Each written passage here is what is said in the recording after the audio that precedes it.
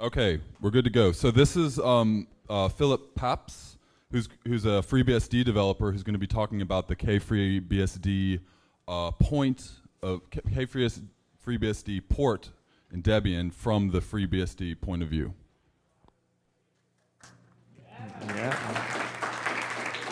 So in case you were wondering, I didn't submit to the wrong conference. I'm aware that this is a Debian conference, but you may not be aware that Debian is actually a FreeBSD distribution. So this talk is the talk we actually usually give to large companies who build products based on FreeBSD and who want to be more involved in the FreeBSD community. And I felt that given that Debian is also a large company, or organization if you prefer, who are including FreeBSD in their products or their distribution, it would be a good idea to give you guys this talk and let you know how the FreeBSD project works. And also there's a number of reasons I would like to give this talk. So kFreeBSD allegedly is part of the next Debian release. You guys take a different approach to the whole distributing FreeBSD than everyone else does. You use your own user space for reasons which are no doubt very interesting. And I think kFreeBSD does actually have great potential for reasons I'll expand on later on. But there is one thing that I have noticed, so this little slide of statistics. We have developer summits as a FreeBSD project at our conferences every now and again. And the number of Debian developers at this last summit, and the one before, and every dev summit, as a matter of fact, has always been a very round number. And if you compare this to the number of Juniper employees who show up at dev summits, which is not a very round number, just a very large number, it's a bit distressing, especially since, comparatively speaking, Juniper's use of FreeBSD is much simpler than what Debian is doing. Also, the number of commits to the FreeBSD head tree. Oh, question? Okay. They've just been hiding then, maybe. The comment was that there have been some some Debian developers at a dev summit. Oh.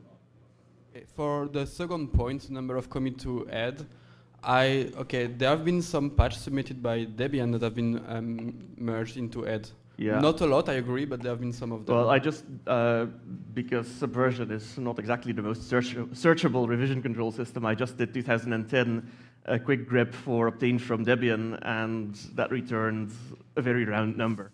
So I'm sure in the past there must have been some because, well, it's working, so you can't possibly have it working without some kernel support.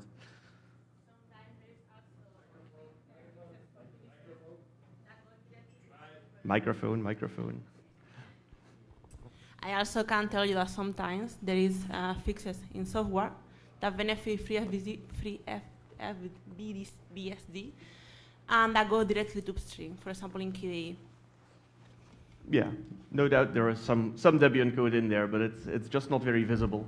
But the next statistic is definitely a real zero. I don't think there are any Debian developers with FreeBSD commit bits, and if you're going to be a distribution, or a credible distribution, I think someone should probably get involved with FreeBSD enough. I'll get into that later in this talk. And just, well, I don't think there are any FreeBSD developers who are also Debian developers, but I don't think that's a relevant statistics. So this talk is how the FreeBSD project works. So I'll talk a bit about what FreeBSD is, what you get with it, and how we do third-party applications. And then I'll contrast this with what Debian kFreeBSD is doing and how I think it's better or not so better in different places.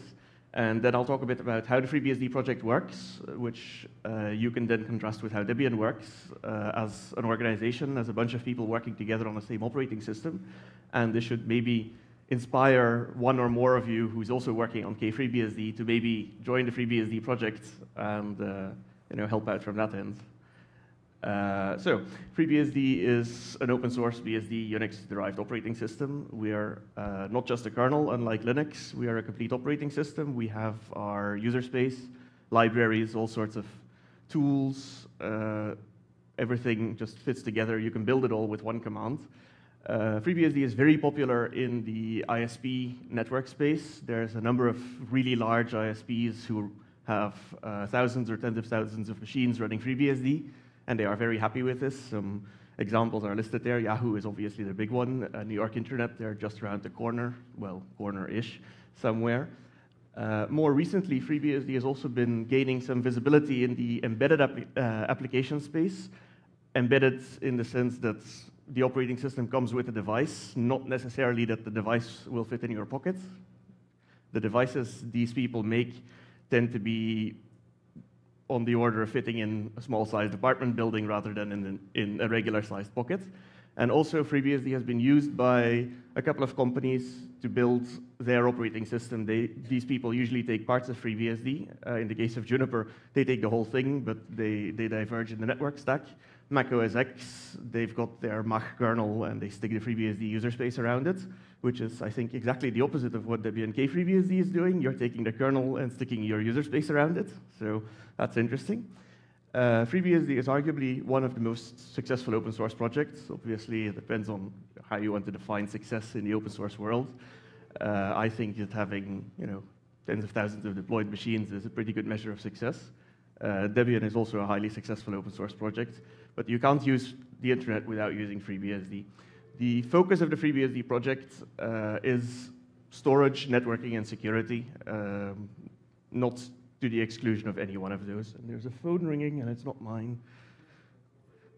So the FreeBSD kernel, which you are borrowing, is a multi-processing, multi-threaded kernel, which means it's finely grained. It will run happily on as many CPUs as you care to throw at it, within reason. But we're getting better like that. We support many popular architectures. I think Debian is only currently interested in i386 and AMD 64. I don't know if anyone's done any work on any of the other architectures. FreeBSD is particularly gaining traction on MIPS. There's also quite a lot of work going on ARM, but MIPS is very big these days because the big MIPSs are very popular in the embedded space. Like Linux and every other operating system in the world, we have Unix and POSIX interfaces. Obviously, we have BSD interfaces because BSD is, well, what we are. Our network stack is the reference network stack for at least IPv4 and probably IPv6 as well. We have other obscure things in our network stack too, like AppleTalk. I don't know if anyone still uses that, but we have it. More recently, the FreeBSD network stack has been the reference implementation of SCTP, which is probably not something people are using at home, but if you're a large telco, you're probably using SCTP somewhere. And our 802.11 network stack, wireless network stack, is also used by people like, I think Apple is using it and Solaris are using it, so it's a very portable sort of network stack. Our kernel is a unified kernel. There's no bits and pieces which can go wrong. It's all maintained in the same tree. You can build it all with one command. And we have extensive kernel documentation. Linux is getting better like that, but we do have very extensive kernel documentation. As I said, FreeBSD is not just a kernel. We also have a user space, which is completely integrated, as in completely the opposite of what the GNU thing is doing, where there's hundreds of teams working on each application separately. The FreeBSD project maintains all of these things in an integrated sort of way. So all the tools you'd expect on a FreeBSD system are there by default. If you type make world, you will get them all. And we have build time options which can disable many tools for the smaller embedded spaces. And we think it's interesting that the kernel and user space are maintained by the same people, so that if something changes in the kernel, user space can follow. We have a strong policy of, we call it POLA, the path of least astonishment. If something changes, or if there's two ways to make a change, we go for the one that will astonish the least number of users. If you can break a user space, kernel space interface, or you can just pad a structure at the end, we go for the gentle thing. Again, our user space is also extensively documented. This is where you guys are diverging. You, for whatever reason, are not choosing to use our user space, so you don't get this. But our user space is there for you to use if you want it. I'll get back to that later on. We are modularizing lots of parts of FreeBSD. So if there are some tools which you want to provide the user an option, sorry, yeah, microphone. So yeah, but if you want to give the user an option, GNU grep or BSD grep, you can do that. I think BSD tar is already in Debian, and I use it to great satisfaction. So that brings me to a question, I guess, but it's really of the audience. Is there someone here who is really active in Debian GNU kFreeBSD? Cool. Cool. There are. Installs? No, that's cool. To be honest, I've not tried it myself. I run a company with Wouter, who's in the back of the room, and the last time he tried to install Debian kFreeBSD in a jail, he panicked the machine, and since then he has not had root access. He has not had root access on that machine since. So yeah, so mixed success. But well, it's in the it's in the official Debian distribution, so I assume it's a credible port, and I'll get into that later. But I think Debian kFreeBSD has a number of really interesting applications, and I would like it to succeed as much as, well, presumably you guys do. So, and that brings me actually neatly to this set of slides here on features we've got in user space under kernel, and that's jails and virtualization. The last couple of years, the FreeBSD project has done an immense amount of work on virtualizing FreeBSD in a way that other operating systems don't necessarily do it. There's a couple of popular ways of doing virtualization. Either you take the whole machine and you pretend to be a CPU and you, under the carpet, do things to make this fast. And then the other way is the way which Solaris has done with containers and little boxes, and you try to keep your applications in there. FreeBSD has done a little different sort of approach.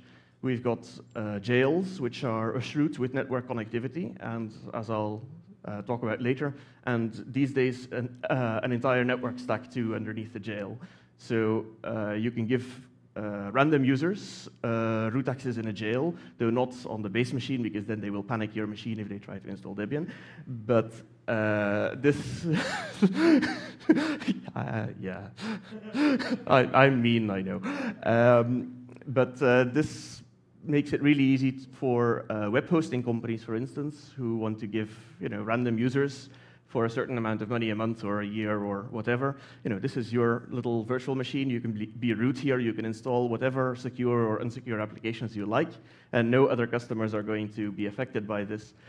And this is actually one of the places where jails are seeing a lot of use. And this is somewhere where Debian kFreeBSD could come in really handily, because Debian is a great desktop operating system. To continued amusement of Wouter, I do run Debian on my laptop. And I think it's a great desktop operating system because package management, we have package management on FreeBSD as well, but it's not quite so easy to deal with individual binary packages, or to deal with packages on a machine that changes every now and again, or if you want to follow certain packages, it's difficult. It's not impossible, it's just difficult to do with the FreeBSD package managing system, and apt and dpackage, or the combination of the two, actually makes that really nice on Debian. So if you can stick a Debian kFreeBSD in a jail on FreeBSD, and then just, and give a random user, here's your root password, and just deal with it, and you can use the package managing tools you're used to on your desktop, provided you use Debian on your laptop. We assume that everyone does. You can use the same tools on your server, and it'll be a familiar environment. The only difference is that you have the power of FreeBSD underneath, as in, well, not that the Linux kernel is bad in any way, but our virtual network stacks are something that makes hosting companies really happy. We started working on this, well, the first prototype was a long time ago, but we started really working on this in the FreeBSD 8 and 9 release cycles. 9 is still working, but the vimage work allows you to plug a whole network stack underneath a jail, as in layer 2 and layer 3, everything above that. You can assign multiple IP addresses to jails. You can run a firewall per jail if you like. So pretty much there's no real difference between running on a naked machine and running inside a host from the user perspective, or even from root's perspective. The only way you'll be able to see that you're in a jail rather than in a real machine is you'll have a couple of sysctls that look different, and yeah, you'll have one disk instead of maybe 100 disks underneath. This is a key feature, and if we could get Debian kFreeBSD running well in jails, I don't know, does it actually work now, installing in jails? You guys should know. Sorry? Microphone. So yes, we are able to run jails on GNU kFreeBSD, but we are not able to run GNU kFreeBSD, Debian GNU kFreeBSD jail inside a plain FreeBSD. There are still some problems to solve there with the kernel. Okay, but that's a goal. But all those problems are the problems are known and being worked on, so it's not that no, it's not. I would say they are known, but it's not the top priority right now. Okay, because from the FreeBSD perspective, that would be something to work on, and if FreeBSD can help you out there, then I'm sure someone will be happy to. Maybe not necessarily me, but someone can probably volunteer. But yeah, so the combination of a virtual environment with a user space which is familiar to many people because it's what they use on their home machine, then that would be a great market. I could name a couple of hosting companies who are very interested in that sort of environment, because I do have to admit that package management in FreeBSD is not for the faint of hearts. That's FreeBSD, in addition to our wonderful jails and virtual network stacks, we have documentation for everything, which may not be relevant for kFreeBSD because your user space is so vastly different from ours. But I just wanted to point out we have man pages, we have release notes, and everything else, and books. People like reading books. Our third-party applications, I'll talk about briefly because it's Debian kFreeBSD doesn't use them. We have something called a ports collection. It's a source-based package management framework rather than the binary sort of thing Debian does. This means that you basically have to compile your packages. We do have binary packages, but if you want to diverge in any way from what's provided, you just need to compile them. And you find that pretty much everyone compiles. Either you have one central machine building packages for 1,000 others, or you just have the machines run some scripts to update your packages that way. We've got 18,000 of those. I don't know how many packages are in Debian these days, but it's probably an order of magnitude more. We don't tag our packages to releases, which I think is different from what Debian does. We have one ports tree, which is always heads, and it always builds usable packages or allegedly usable packages, depending on if the package themselves is useful in the first place, on the current supported release branches. Our FreeBSD ports collection does make it really easy to maintain local packages. That's also possible with Debian, but it's not easy, I think, maybe, you know. We have a Linux binary compatibility layer. I don't know if kFreeBSD wants to use this, but it's not an emulator. We do system call wrapping, so system calls have numbers on Unix, and we just look, system call 4 on FreeBSD is read, on Linux that's something else, and the implementation is slightly different, so we just map them to stubs, and that's blazingly fast. And it actually makes most Linux binaries run reasonably well, provided that they don't have any sort of funny dependencies. It's a translation layer, so obviously it runs behind Linux, and it's often not the favorite thing for people to work on. So it was recently updated to work with Linux 2.6, which has been out for a little while. Most Unix and Linux applications will just work on FreeBSD either through the ports tree or just sticking binaries on there. But yeah, you're obviously replacing that with your own. More interestingly is what the FreeBSD project is and why I invite you to join it. The FreeBSD project is much like the Debian project, an online development community. Unlike the Debian project, we have central source repositories and revision controls, and not just a central package repository or package database or whatever it is you call it. We have rather fewer developers than Debian, I think about a third. Last time we counted, we had 364 CVS committers, where we currently call them subversion committers in the source case and CVS committers in ports. And we have thousands of contributors. I have a little graph later on. We have lots of mailing lists and much the same thing as Debian. Our license is different from Debian. While Debian does the free software with a capital F thing, which I won't talk much about, we do the Berkeley license thing, which basically means we write the software, we enjoyed writing the software. If you enjoy using the software, you should do so in whichever way gives you the most pleasure. If that means, selling it or using it in binaries, that's fine. We don't care. As long as you don't say you wrote it, we're happy. So by all means, go wild and use it.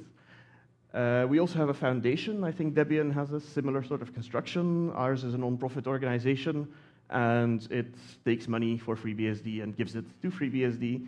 It also tries to provide some legal shelter for tricky things, like we do contracted development for some of our corporate users. The organization also sponsors travel grants to our conferences and buys hardware, lots and lots of hardware, and negotiates agreements, but that's not very interesting. The FreeBSD project produces a number of things. We produce the kernel, we produce our user space, we produce a security officer. He's been produced a couple of years ago, presumably by his parents, similarly with the release engineering team. We also produce the ports collection and binary packages. We make releases every now and again. It would be nice if we could somehow synchronize releases in some way, but down that road may lie madness. We produce books, handbooks, web pages, and marketing, and we do technical support on mailing lists. We also do flame wars, if Hannah is still here. And we also organize conferences. Of course, we don't produce without actually consuming. We consume the same thing as Debian developers. Beer, soda, vice of choice here. We love hardware. I don't know, I think the Debian project, I saw something on the DebConf channel about machine naming. Someone was complaining about, I can't ever remember these machine names. We have the same problem. We love hardware, especially if it comes in big racks with hands to press the big red button when they fail. We consume bandwidth in vast and untold quantities. It's impressive how much bandwidth we use. We like to travel to conferences. We like to eat every now and again, so salaries come in handy, or contracts for those of us who are contractors. And like everyone else, we thrive on thanks and good press. Oh, and more bandwidth and more beer. We have processes which surround our people, much like the Debian project, but our processes are maybe a bit different from the Debian process. We have a concept called a committer, which is someone who can type CVS CI or SVN CI and it will work rather than complain. In Debian, you have Debian developers who upload, I'm told. I'm not entirely sure about the Debian proceedings. We have a core team who sits at the top of a tree and does many unspeakable things. I'll talk about them a bit later. We have two classes of committers, but they're not class A and class B or in any way subservient to each other. We have the ports committers and the maintainers who live in the ports tree, and then we have the source team who works on the kernel and user space. You have various groups and projects, all sorts of other things, but I really don't have time to talk about all of them, so I won't. So how does this all work? It works differently from Debian. I mentioned that committers are people with Subversion or CVS rights. We select our committers a bit. I think Debian also has a pretty tough selection process, but the FreeBSD process is not cast in concrete. We basically look for technical expertise on the area of code the committer is working on, or the proposed committer is going to be working on. There should be a history of contribution to the FreeBSD project, as in we don't give commit bits to people who say, yeah, I write some C and I would like a FreeBSD commit bit. We don't do that. And we like our committers to work well with the community to avoid flame wars. And generally, proposed committers should make these characteristics obvious, and then we punish them with commit bits. So generally, committers are invited rather than proposing themselves. A key concept in the FreeBSD project is the concept of a mentor.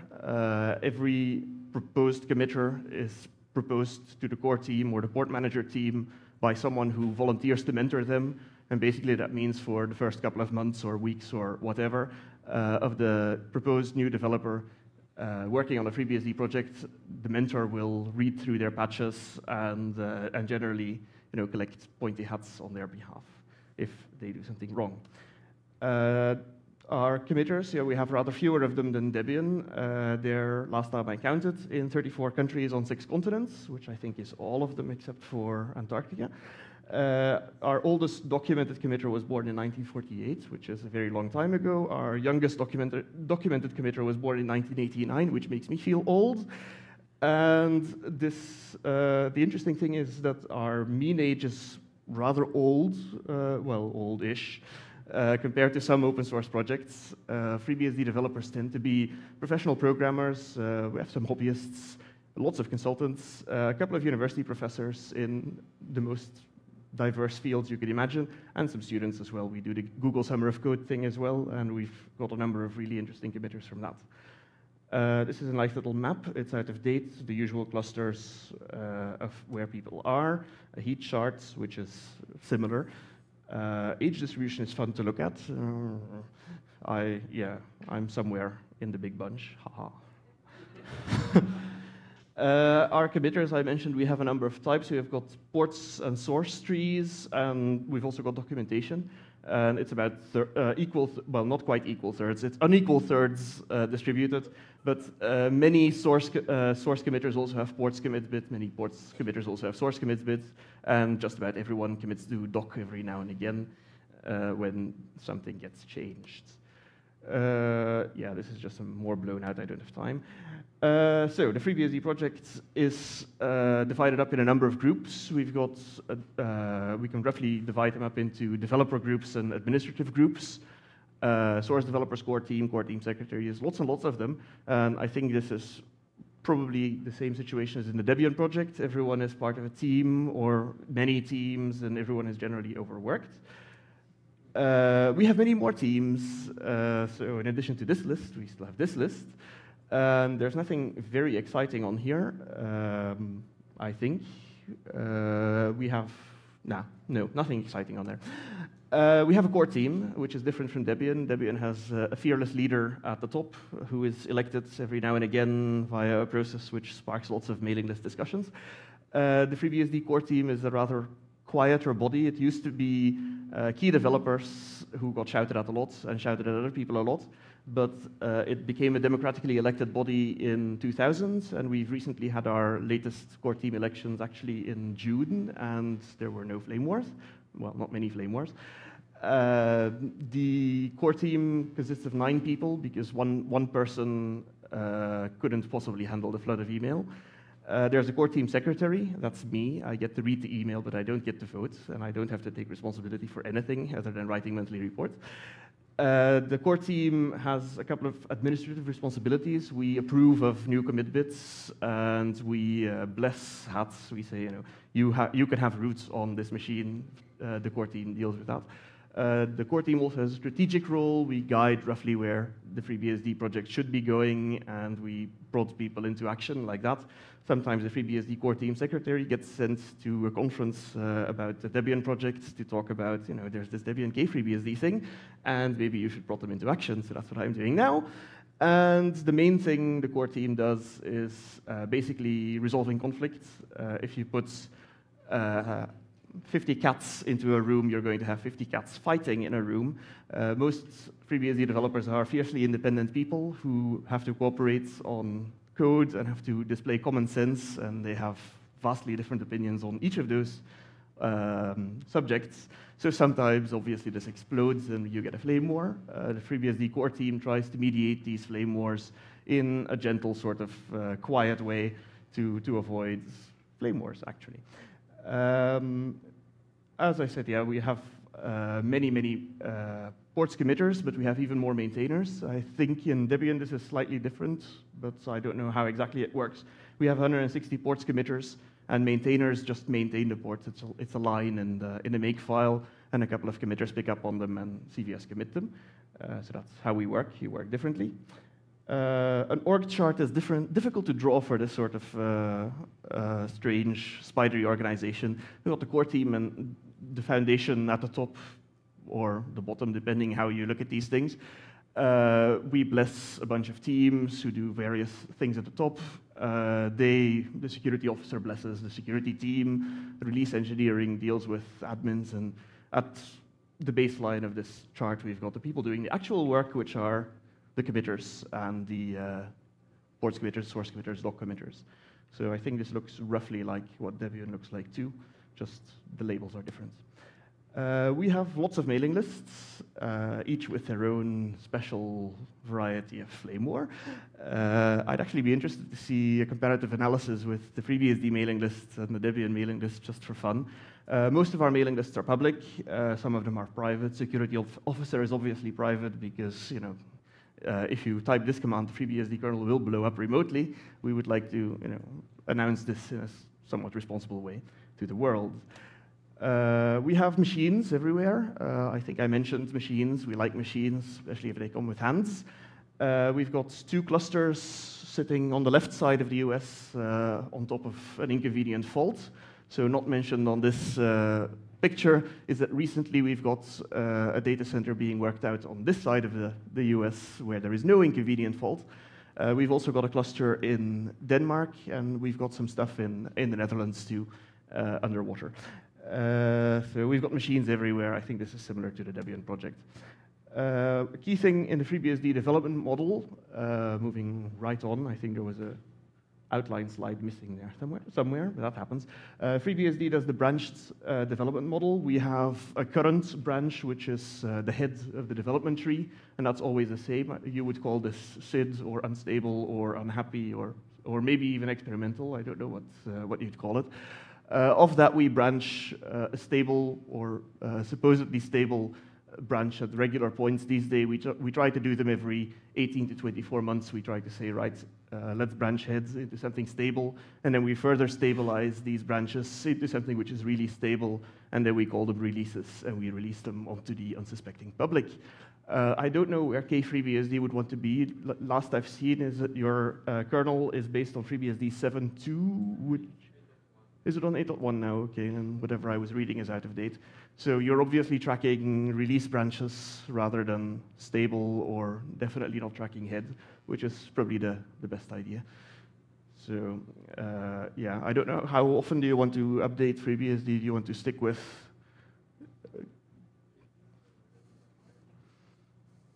Yeah, it mainly depends also on the way Debian evolves. We have to stick with the stable release from Debian, so it's chosen each time. There is no real rule. So for instance, say next Debian would be released with 8.1, then you would be on 8.1 for that whole release of Debian, or would you go to 8? For the stable release of Debian, and probably you are going to switch to a newer kernel for Squeeze +1. Yeah. And do you maintain the lower version number? As in, do you want 8.1 to stay the same for Squeeze, or will you go for 8.2 at some point, or 8.3 if that ever happens? We are probably going to backport a few things, but stick to 8.1. Okay, yeah, because that's one incompatibility with Debian and FreeBSD, is that Debian has this strict policy of whatever's in stable or release or whatever you call it stays the same, and if you're going to stick with 8.1, you're going to lose out on a lot of fun things in 8.2. Allegedly, nothing really major happens on stable branches, but things do happen. More questions? Whoa. Since we're talking about that, how long are the release cycles in terms of end of life? So if Debian has a release cycle of X many years, what's the release cycle of those FreeBSD kernels? And are we going to be running into a problem where we're going to be stuck on a kernel that's no longer supported in FreeBSD? That's exactly my worry. We have 2 sets of end of life cycles. We've got the standard sets, which I could look up, but I don't remember, which is reasonably short, and then we've got the long-term support or longer supported branches, and I think they're 2 years or something after the last release of the stable branch, which is maybe a bit short for a Debian release cycle, but I know that saying that I will probably have a herd of mad Debian developers shouting at me. So yeah, so really if you're going with 8.1 for the lifetime of a Debian release, that may be, well, I'm not going to say unwise, but that may be challenging. If you are going to say, take 8 for the release and stick with 8, because these stable branches are not supposed to break in any way. We don't break the kernel interface. We don't break the binary interface. We just add bug fixes and sometimes we merge features back, but yeah. That's not that different than what we do in stable, I mean, in terms of bug fixes. But are these branches, these are branches for the kernel and the user space, yes, right? we have our whole operating system. So how much does the kernel change over the course of one of those stable branches? That depends. It really depends. Sometimes not very much, and sometimes a feature which has been gently simmering in head gets merged into a stable branch at some point between, say, 8.1 and 8.2. A driver which was in head for a good while but not deemed ready for 8.1 will suddenly appear somewhere between 8.1 and 8.2 and then will be part of the 8.2 release. In terms of big architectural changes, generally no. So if a subsystem has been cooking in heads and it didn't make it for 8 release, it's not going to make it for 8.1 or 8.2 either. Except when it does, but it's, yeah, it usually doesn't happen. So if you take 8.1, you have the benefit of no surprises ever. The only thing that's ever going to be committed to 8.1 are security fixes, and for the kernel there are usually not very many security fixes, but I don't have statistics about kernel and user space security fixes with me. If you're going to stick with the 8 release sets, that may be much more flexible for people who need support for a longer term, both from FreeBSD and Debian. That's obviously something that's going to pop up once kFreeBSD really exists. Is you have 2 sets of people giving security advisories. You've got the Debian project giving security advisories for things in user space and in application space, and then the FreeBSD project issues security advisories on the kernel. So presumably Debian will take the FreeBSD ones if and when they are relevant, but it's something we also need to think about, or someone needs to think about.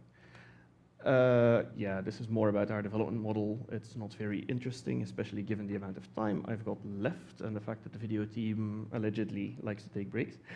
Yeah, one thing I would like to also mention is we have Perforce as an additional version control system. Our main tree lives in CVS and in Subversion, but we use Perforce, which is an evil proprietary system, but it also happens to work really, really well for branch development, for things which are not quite ready to go into heads. If you've got things for Debian kFreeBSD where you want to fiddle with the kernel in very interesting ways, which would make your life interesting, I'm sure you can easily get a Perforce account if you choose to use it, to make your work visible that way and to poke around and follow and track FreeBSD development actively.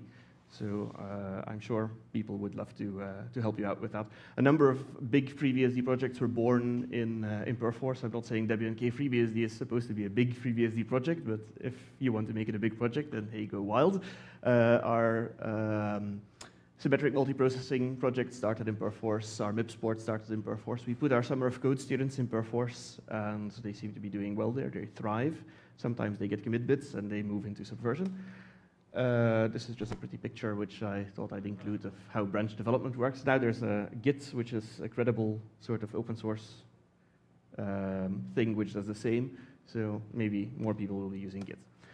An important thing I would like to mention is the FreeBSD project also organizes conferences. They are rather shorter than DebConf. 2 weeks is a very long time to hold a conference, or 1 week and a week of DebCamp is a very long time. FreeBSD conferences tend to be 2 days long. It's usually a weekend, Saturday and Sunday, and we have developer summits 1 or 2 days before the conference, so Thursday and Friday, or whenever the conference takes place. Usually about 100-ish people show up to the dev summits. They're venues for working on ongoing projects. It's amazing how much work can get done, as you've probably noticed the same, when you stick people in the same room without sharp edges and some beer, and somehow code materializes. It would be great if some Debian developers would show up to our FreeBSD dev summits so we can talk to them about things they're working on and work with them on making FreeBSD easier to distribute as part of Debian. Obviously, where possible, we do like our user space as well, but if we can make it easier for other people to wrap their user spaces around Debian, then we obviously encourage this. Yeah, so I'm going to wrap up on time, actually.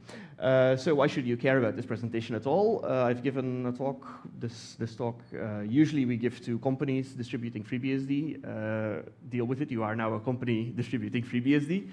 You borrow FreeBSD in a very complicated way. In fact, in a much more complicated way than many other consumers of FreeBSD. The usual case is either an application or part of the FreeBSD kernel gets borrowed. Usually it's the network stack, and that goes off to live a life on its own, and then it gets merged every now and again. Debian is actually just taking our kernel as a whole and plugging it into a completely different operating system, which is a new and novel thing for both of us, I think.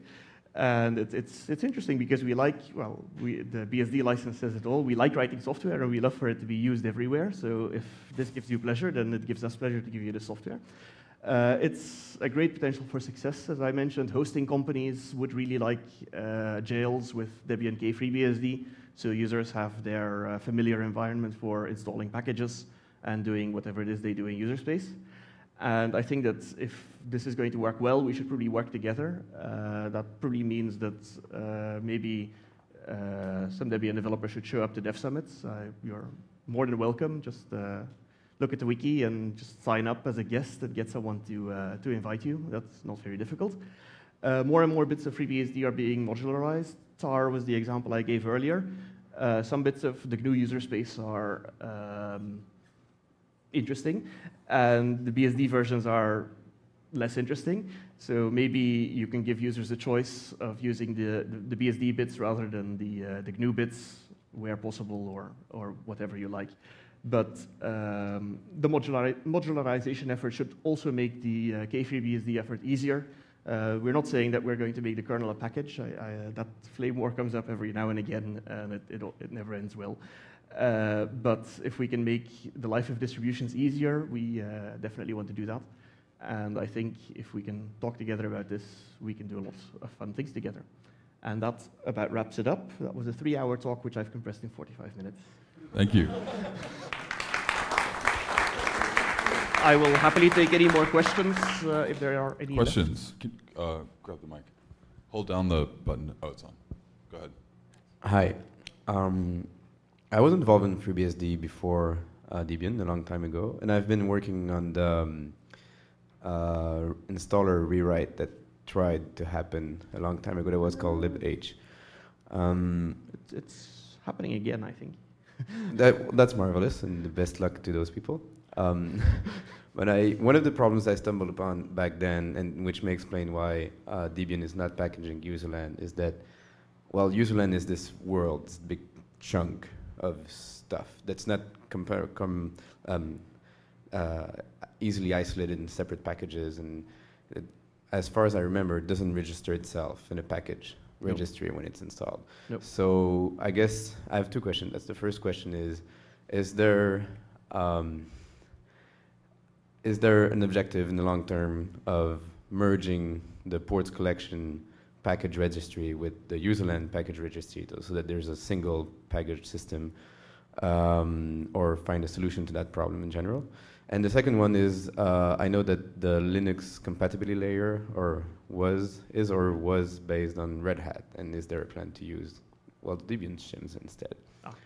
The first question is the easiest. The answer is no. Our ports tree is a tree. The formal definition is it's a tree of third-party applications, as in applications which the FreeBSD project does not produce. There are some applications in the ports tree which are FreeBSD applications, but they're usually compatibility things for older releases. But the ports tree is really for third-party applications, and the source tree is what we make. That's our operating system, and we want the source tree to be a complete operating system. And where you draw the line for complete and not complete is obviously subject to interpretation. We still have sendmail and binds in the source tree. A number of people are of the opinion that that's not part of an operating system and feel that the operating system stops at libc. We dance around that line a bit, but there's definitely no plan or no effort that I'm aware of. And if it's out there somewhere hidden, if it's hidden, it's definitely not going to work. But if it's out there somewhere, I don't think it can work. There's no plan to package user space. And then I was mostly referring to the duality between tools like FreeBSD Update and like port install or whatever. Yeah. Well, FreeBSD Update is in the base system. It's somewhere in user SBin, I think. But ports update lives in the port tree, that's true. Port update is a bit of a funny one, but the main reason it lives in the port tree, I think, is because it's written in not C. There's a number of applications. The FreeBSD project has a history of writing very useful tools in not C. CVSUP was a popular one for a while. It was written in Modula 3 for reasons which only John Polstra knows. And it was recently rewritten in C, and CSUP now lives in the base system. The question is, how long will CSUP be relevant now that we've moved to Subversion rather than sticking with CVS? But yeah, so the general split is that third-party applications live in the ports tree, and source is our operating system. And I've forgotten your second question. Linux, Red Hat.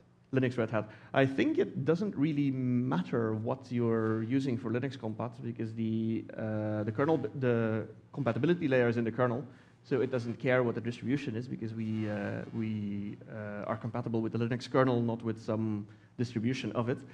I think there are a number of distributions, and I think I may have them on my laptop, but I don't know.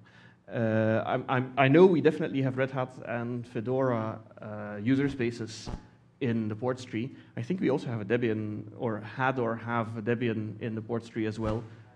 Had, okay, Wouter says had, and wants the microphone to expand on this. So it used to be the case that the default was actually Debian, but that was only up to Potato, because after Potato we switched away from having a base target GZ, and then installing our base system was required having debootstrap, which you didn't have in the ports tree. So it was actually stopped supporting, and we don't. Yeah. It's not there anymore. One challenge of the Linux compat layer is that obviously Linux applications don't just depend on system calls; they like libraries too.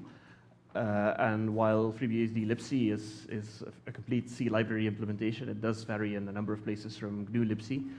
And we have in the ports tree a number of reasonably complete Linux distributions, which we unpack in user compat or somewhere similar. And then we stick Linux applications, or people stick their Linux applications under the same tree, and then you shroot in there, and it pretends to be a Linux system, and the user is none the wiser. Or you jail in there, and the user is definitely none the wiser. But I think the reason Red Hat and Fedora were chosen is because we have unpackagers, RPM or RPM to Scipio or something like that, which makes it easy to unpack Red Hat packages. And while Debian packages are obviously just R files, there is a little more subtlety there to just unpack them. And if someone feels a great need to package Debian for FreeBSD, I obviously encourage this effort. Well, Wouter can do that in his copious free time. Any more questions? Yeah. More questions? I have a question. Well, it's more of a question for the audience. So, can anybody here comment on the state of the kFreeBSD distribution? Is it workable as it is? Can I install it on my laptop? Will it give me everything that I'm used to having?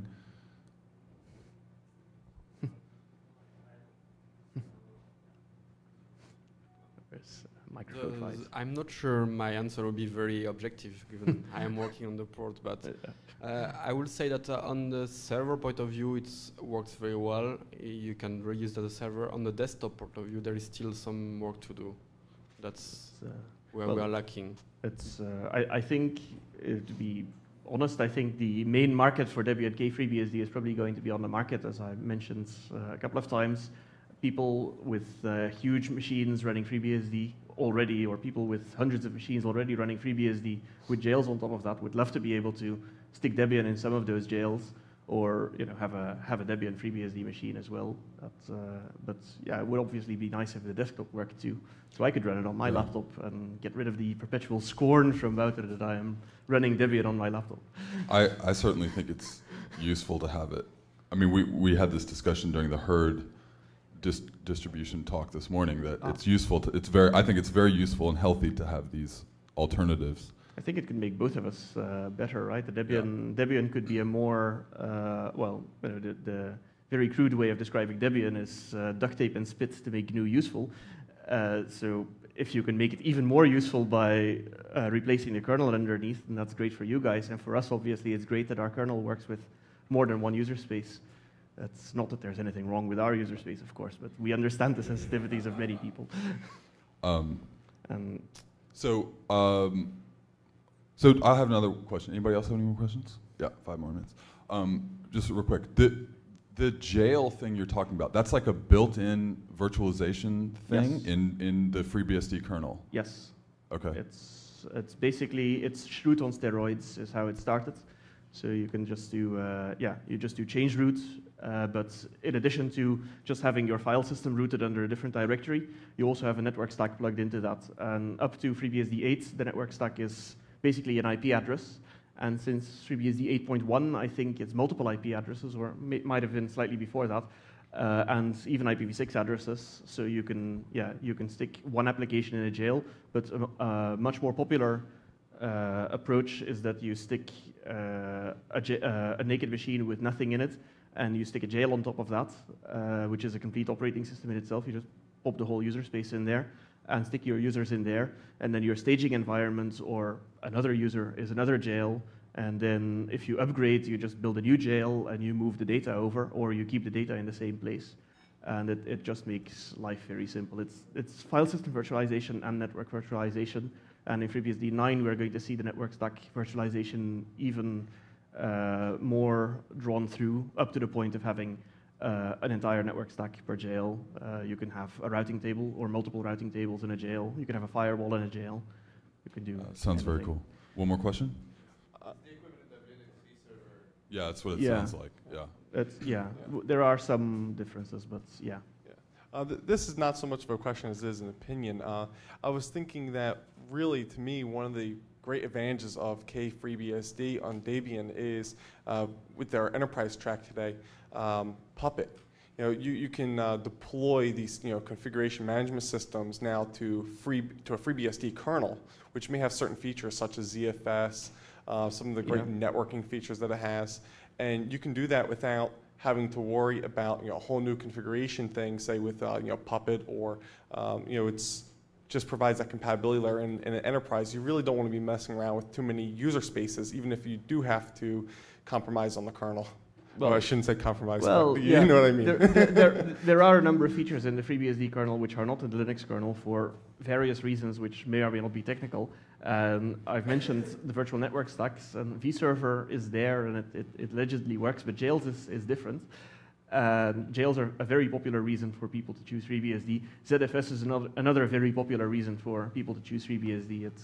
It's very compelling for people who have vast amounts of storage needs and buildings full of storage to be able to manage that in a sane way. And between Solaris and FreeBSD, a number of people are choosing FreeBSD for many reasons. But yeah. All right, let's thank the speaker again. Thank you.